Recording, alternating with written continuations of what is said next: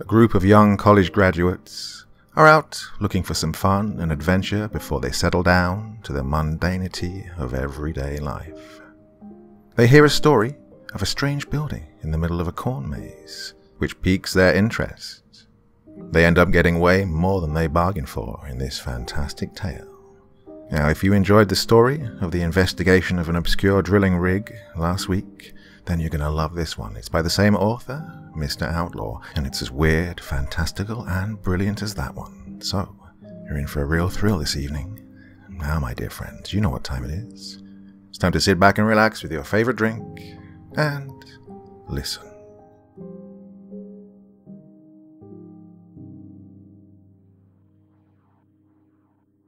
We'd been driving around Texas for a while. Clayton, Tom, and I had recently graduated, so we had no destination. We were just there to dick around and create some memories until we had to snap back to real life. At one point, Tom had gotten into a heated bar fight at some dingy joint in Bexar County. The police were called.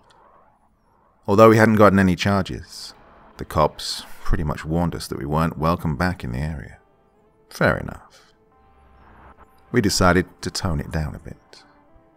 That's when we started planning some shit that wouldn't get us potentially stabbed and or arrested. We all settled on the paranormal. That stuff was just so interesting, you know. I guess it preys on that esoteric fear of the unknown that the human psyche implicitly holds, stimulating some kind of fucked up rush to the brain. Anyways, we were in the market for some spooky shit. We looked around and did some research, but no potential destinations popped out at us immediately. They were either too far away, sounded boring, or sounded like absolute made-up horseshit. It wasn't until we found ourselves at another obscure bar near the other end of the county where something truly interesting popped up. We'd gotten shit-faced during happy hour and couldn't stop ourselves from talking to all the locals. In the midst of a conversation with a construction worker, we brought up the fact that we were looking for some paranormal thrills. He scoffed when we said this.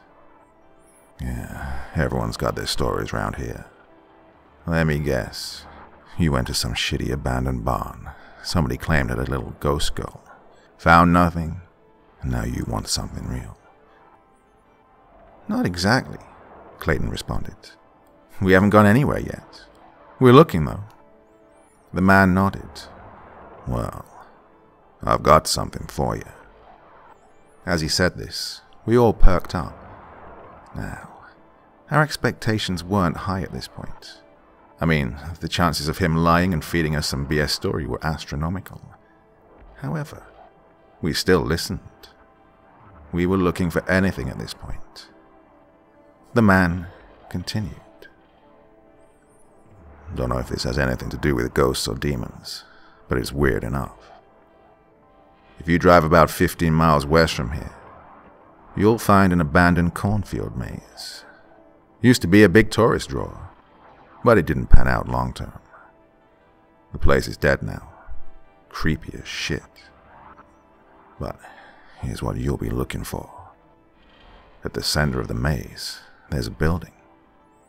I saw it with a few buddies of mine when we went exploring there a few weeks back. It's only got one floor, but I ain't sure of how far it goes. Here's the fucked up part. Apparently, that building wasn't there when the cornfield was still functioning. Nobody knows when it was built. Weird shit, huh? We couldn't get a closer look at it because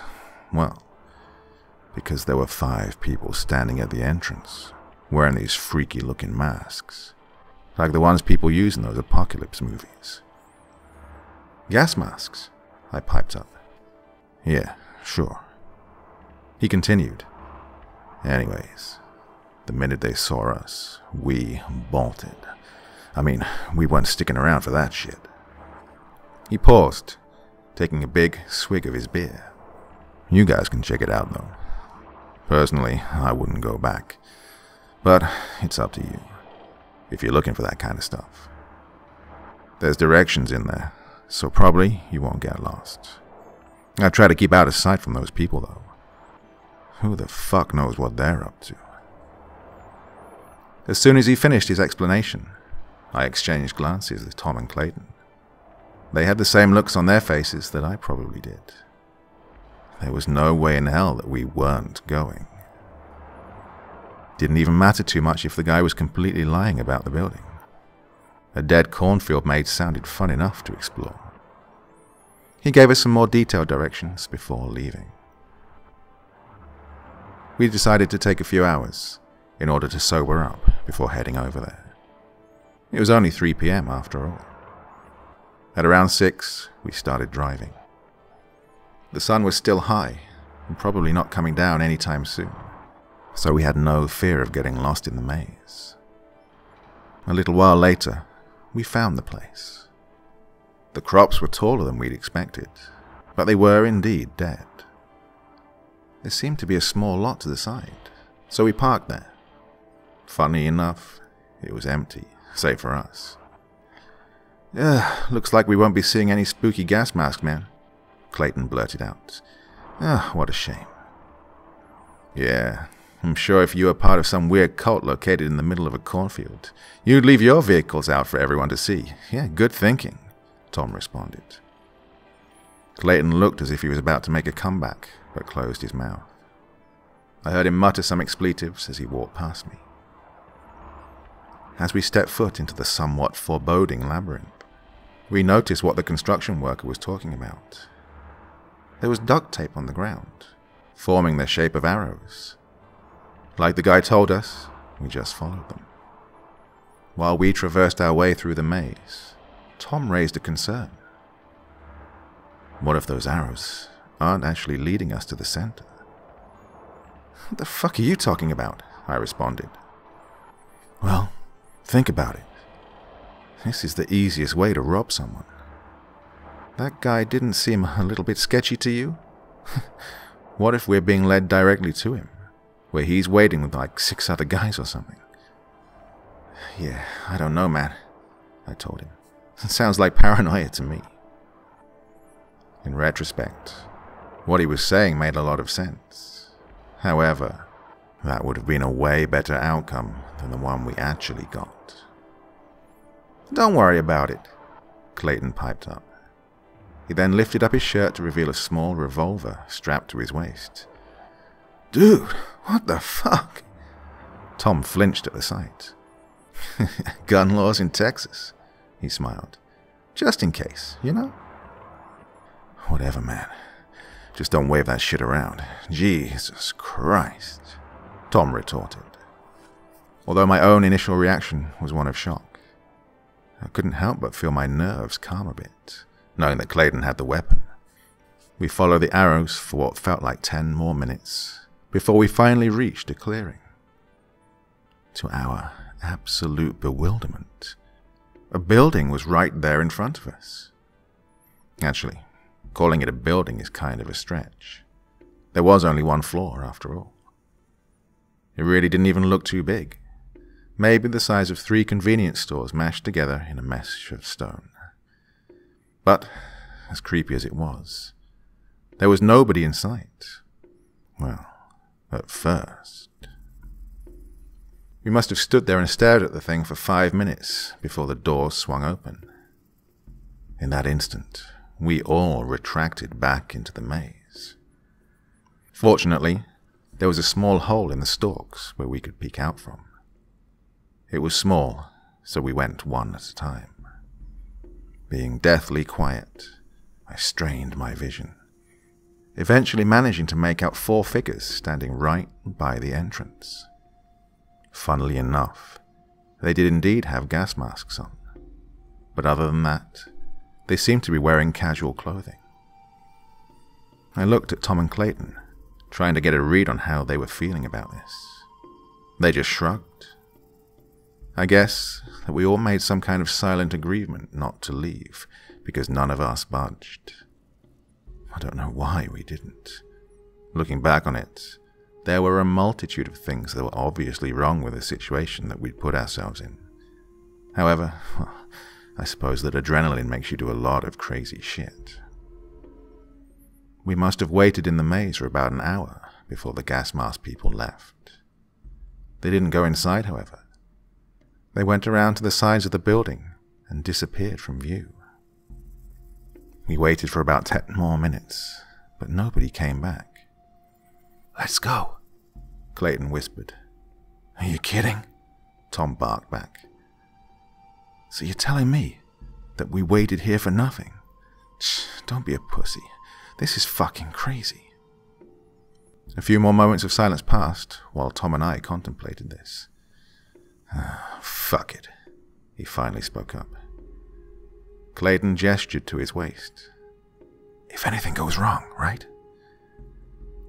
"If anything goes wrong, we're calling the damn cops," I told him. I wasn't exactly excited at the prospect of a shootout. Moving quickly and quietly, we made our way to the front door. I couldn't locate a knob anywhere, so I tried pushing. At first, I just thought it wasn't supposed to open that way, but then I realized it was just really heavy.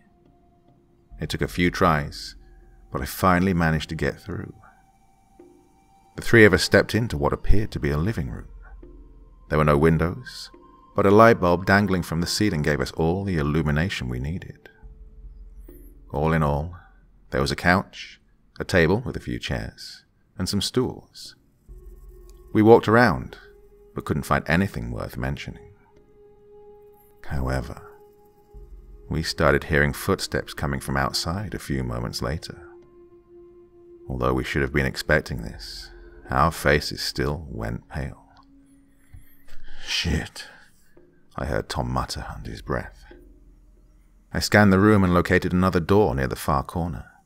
It was pretty obvious what choices we had here. We snuck our way over to it and barged in. Thankfully, this one wasn't heavy as shit. We were suddenly plunged into pitch black as we heard the front entrance open. We all collectively turned on our cell phone flashlights in order to see where the hell we were. I nearly dropped my phone as the light struck our surroundings. We were in a tunnel. In fact, it nearly resembled the catacombs, but without skulls. The walls and ceiling were rough and uneven, and the whole place just gave off a "get the fuck out of there" vibe.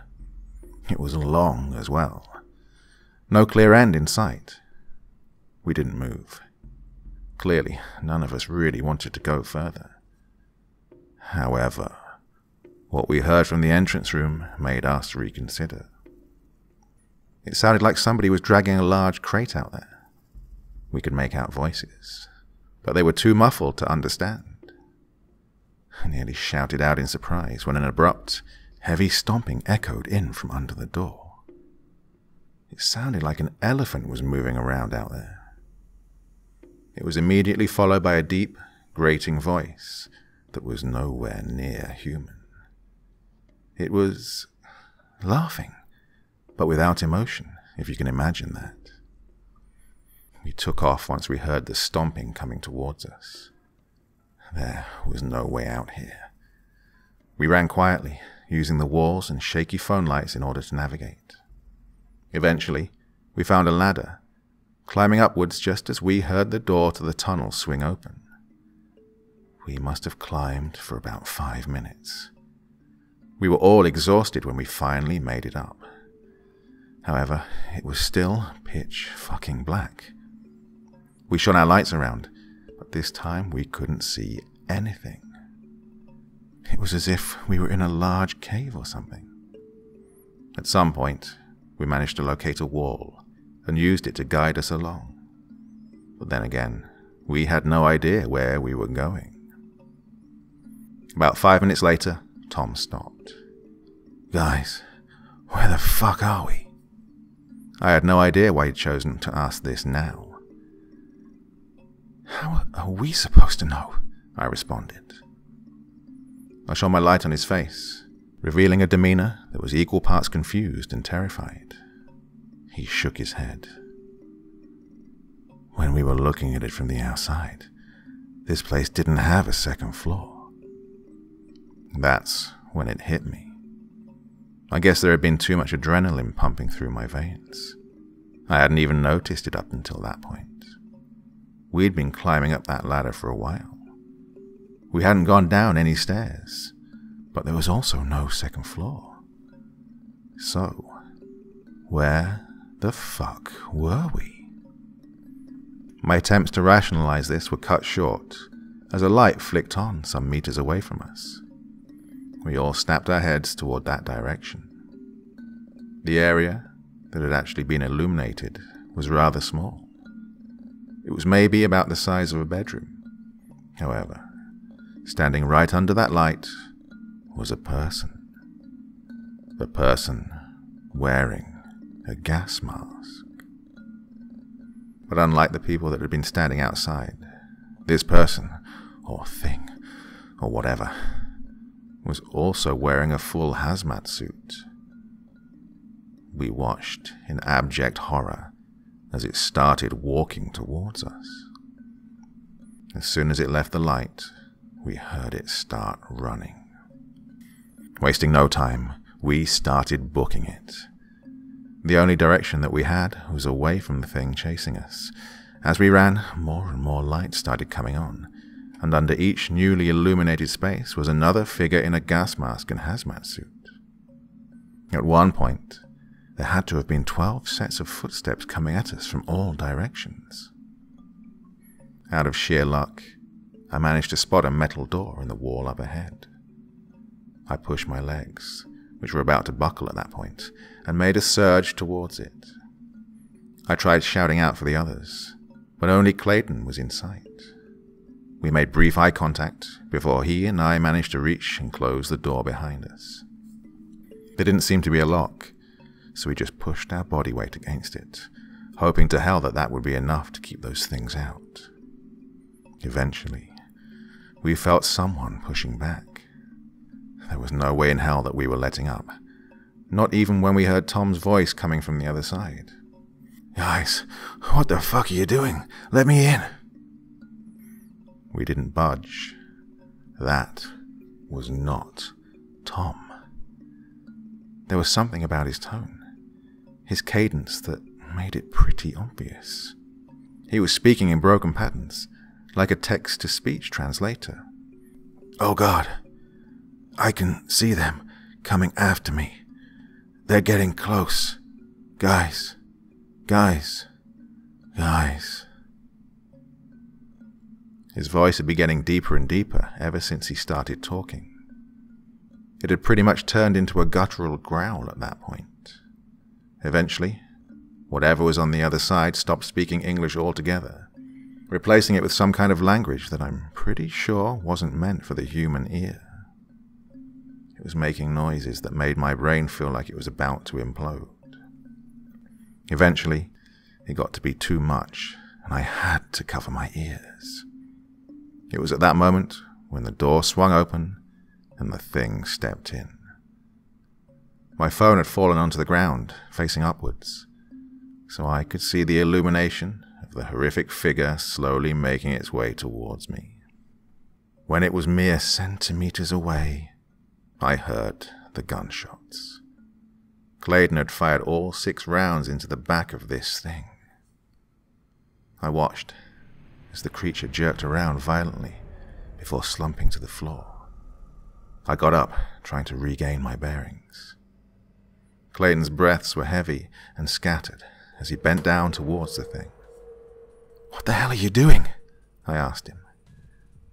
"I just need to know," was all that he said back. It looked as if he were trying to rip the mask off of whatever was wearing it, but instantly winced upon touching it. "It's slippery. What the hell?" I bent down myself to get a better look. This is when I nearly burst into hysterics. What I had initially thought to be the rubber of the mask seemed to be something else entirely. It was squirming, like black intestines. Clayton cursed again before taking the revolver and smashing the eye holes. But instead of shattering glass, we were met with the sight and sound of something bursting open. Some kind of black goo had gotten all over both the weapon and Clayton's hand. He shrieked in pain as he flung the revolver away. A few seconds later, I noticed movement on the ground. There were things pouring out of the burst eye hole. They looked to be some kind of dark insect with a multitude of legs. We didn't waste any more time. We started running. I can't say how long for. All I know is that once we started, we couldn't stop. Still trapped in the ever-engulfing darkness of whatever hellhole we had stumbled upon, the cell phone flashlights were our only hope of navigation. We made our way through what appeared to be a twisted maze of halls. At nearly every turn we took, there seemed to be more and more of those masked creatures wandering around. Whenever we saw one of them, we just took another route. Sometime later, we found steps leading downwards. At that point, it seemed like the best option. Before we descended, Clayton held out his arm and leaned against the wall, trying to catch his breath. That's when I noticed his hand. It looked as if he were wearing a rubber glove. I told him, and he just stared at it in dismal confusion. "What the fuck?" he exclaimed, before trying to take it off. However, it wouldn't move. He started freaking out, forcefully pulling on his fingers. I moved the light close up to it. Oh God, I really wish I hadn't. He wasn't wearing a glove. No, his hand had become one. Well, partially anyways. The amalgamation of skin and rubber was absolutely revolting to look at. However, we didn't have time to deal with this. There were footsteps coming towards us. Without any more hesitation, we rushed down the steps. After about 5 minutes of this, we noticed a light in the distance. Now, this would have been great news, except for the fact that it was purple. Sure wasn't sunlight. We started moving closer, not wanting to rush into whatever was emitting the creepy glow. Eventually, we found ourselves in a room at the bottom of the steps. There were obscure, alien-looking symbols crawled all across the walls and floors, in addition to 4 buckets filled with dark liquid sitting in each corner. There was also one door on the other side. But the real story was at the center. Right in the middle of the room was what I can only describe as a purple void. A hole in the concrete that was devoid of time and space. A path to oblivion. I don't know how long I stared at the thing. All that I know is that I snapped out of my trance once a figure started emerging from it. It was another one of those gas mask creatures. The entity made a sickening shriek as it crawled its way out of an unknown reality and into ours. I turned around to see Clayton kneeling down in a corner.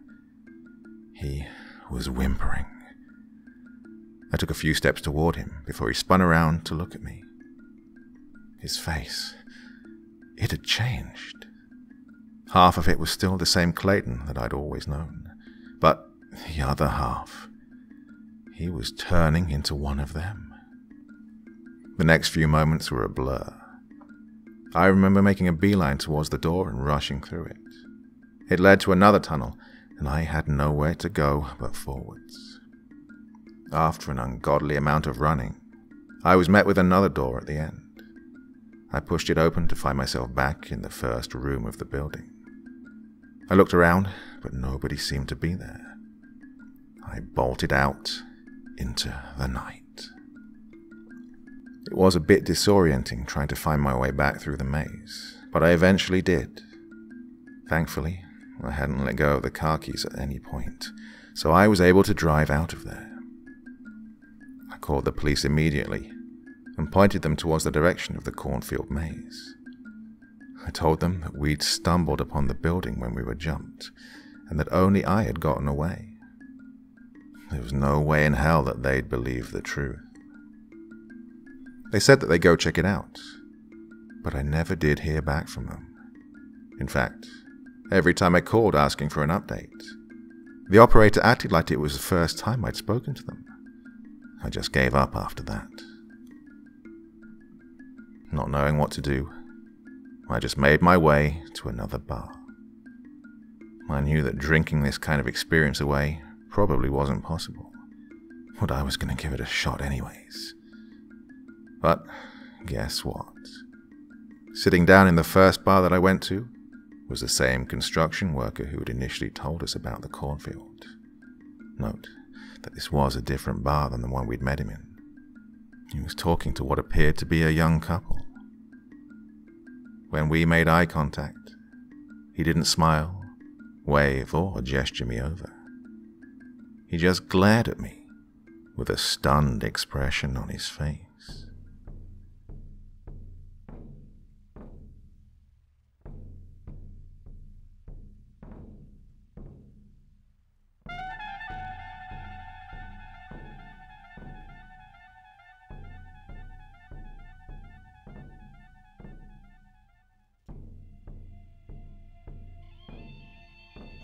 Well, what do you make of that? What an incredibly insane, fantastical, and brilliant story. I hope you agree.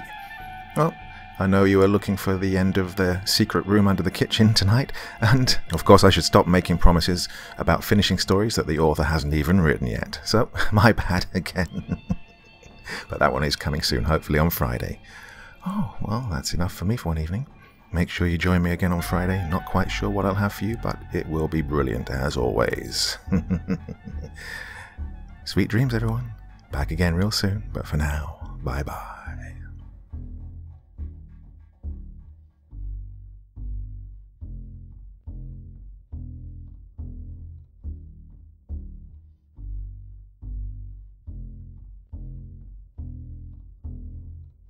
Thank you so much for choosing to spend your time listening to me. Now, if you enjoyed the Dr. Creepen experience, then come find me on Facebook. Come chat with me on Twitter.